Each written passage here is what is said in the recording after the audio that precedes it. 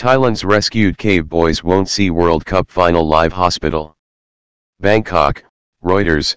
12 boys and their soccer coach rescued from a flooded Thai cave will watch a recording of the World Cup final, which takes place on Sunday, not the live broadcast, an official at the hospital they are staying in said.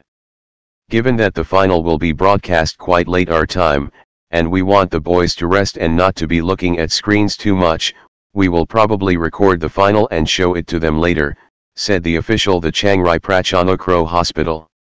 The official declined to be identified as she is not authorized to speak to media. France play Croatia in the World Cup final in Moscow on Sunday, at 10 p.m. in Thailand.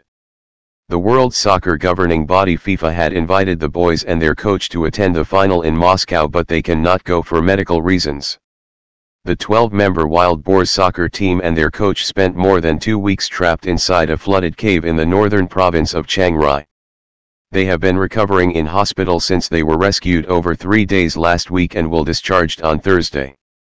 The boys, aged 11 to 16, and their 25-year-old coach had planned to explore the Tam Luang cave complex for about an hour after soccer practice on June 23. But a rainy season downpour flooded the tunnels, trapping them.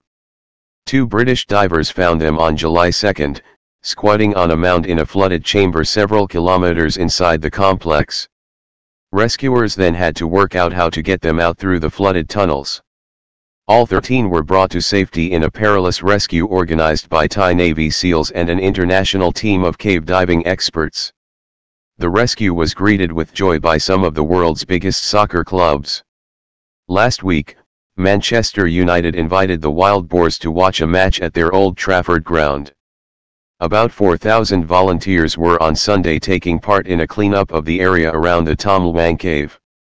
A park area around the mouth got trampled by the hundreds of rescuers and media workers who flocked to help with the mission and to report on it. Authorities have closed the cave for now but hope to reopen it later as a tourist attraction, with sufficient safeguards in place to make sure no one gets trapped again.